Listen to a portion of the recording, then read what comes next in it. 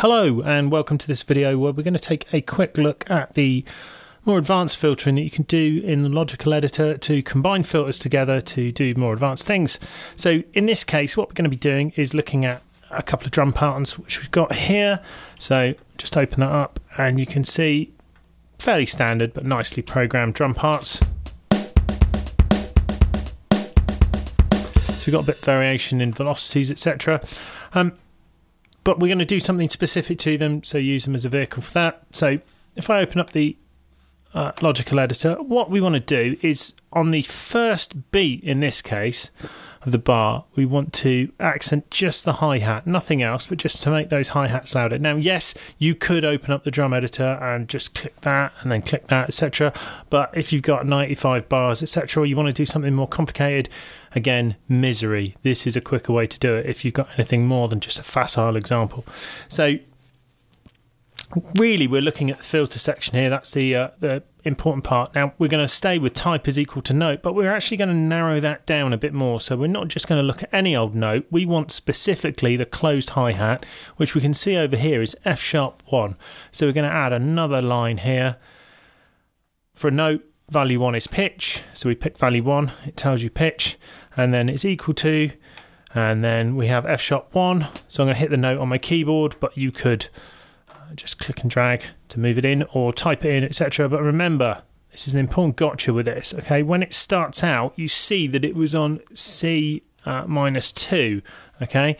And that is not C2, that's C minus 2, so that's 2 octaves below C0, so that's like the lowest note. So make sure you don't get tripped up by that, which many people have in the past. So that would select, as we see here, that would select all of the hi-hat. So if we apply that, you can see they all get selected. So that would be reasonably useful in some things, but we want to go a little deeper than that. Actually, what we want to do is to select only the ones at the beginning of the bar, and that's combining something which we saw before, which is bar range. So we're going to click add and then put position, and then in this case the condition is going to be inside bar range, and we're just going to have it in that first 16th.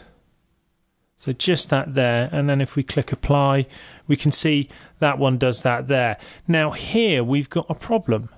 It's the problem we had before. So let's try a different way, because that hi-hat there is just a tiny bit before the beat. And if we zoom in, we can see why. You can see, look, it's just a little bit before. We have to really extremely zoom in to see that. You may not have that if you've got all your notes quantized. That probably won't be a problem. So there's two ways we can approach this, which is what I wanted to look at today. The first one is we can do outside bar range, and then highlight basically everything but what we had before. Click apply, and we can see now that picks those two up. But there is a different way we can approach that, as we're going to see in a minute. So for this one, that would be fine. We're going to do that. And now what we want to do is add something to the velocity. Now we're going to do this a little more subtly than we did before as well. So for a note, value 2 is velocity. So we pick value 2, and we've got different operations here. Now what we want to do is we don't want to set a random value, okay? We want to set a random value based on the note or the value that was already there, and that's when you want this one. If we do set random values between, it will be absolute and it won't really help. So what we want to do is set relative random values between, so it's going to start off with what was there before and then add something to it randomly. So here we want to boost it, but we want to boost it by a random amount. So let's say we're going to go between 15 and 25. So it's going to add that amount, so between 15 and 25, to the original value. And if we click apply,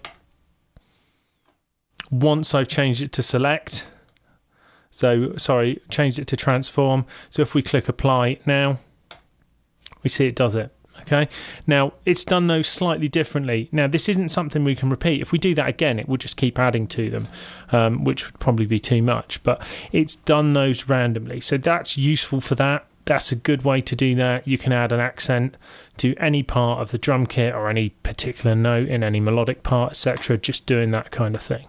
Okay, so that's the first stage. Now we're going to do something a little more complicated to this second one. So I will just move this over a bit so we can see it there.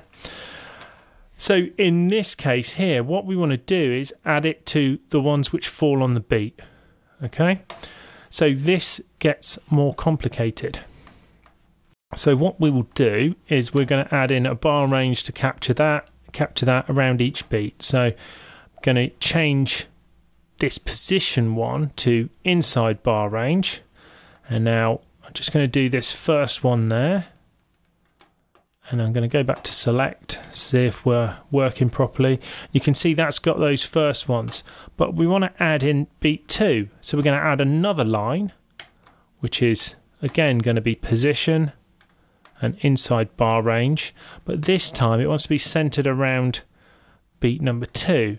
And if we do that there, and you click apply, it doesn't work.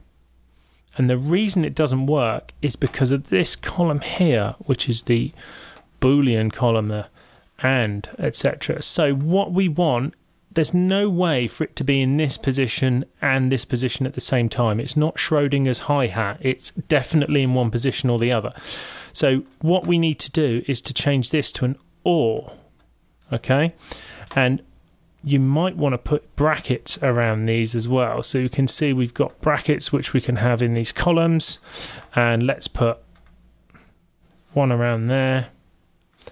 And we're going to finish that. So you may remember this from school. So we've got type is equal to note and pitch is equal to that in one set of brackets. And then it's either in this bar range or that bar range. And if we click apply now, we can see they get selected. And then we would do the same for the next one. Click on the last one and then add it there. So position, it's inside bar range, and then this one's going to be around beat 3. So it's going to be there. Just make that a little wider, and again that's going to be OR in this column here. We can see that selected those, and then we want to do the same again for beat 4. So we click on the last one and again change it to position, inside bar range, and then this one's going to be around there.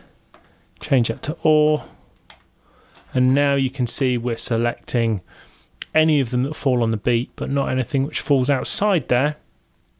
And again we'll add a bit less, so let's add between 5 and 15 in this case.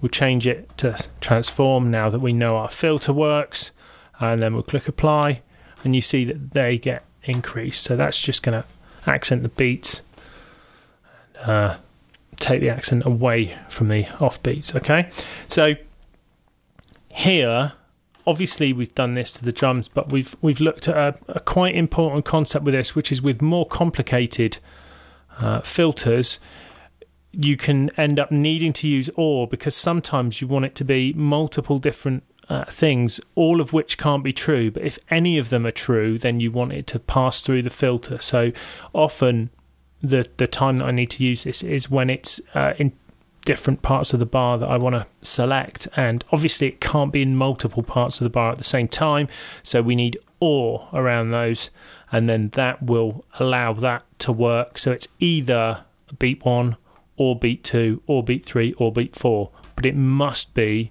a hi-hat note, and then it gets selected. So that's more advanced filtering.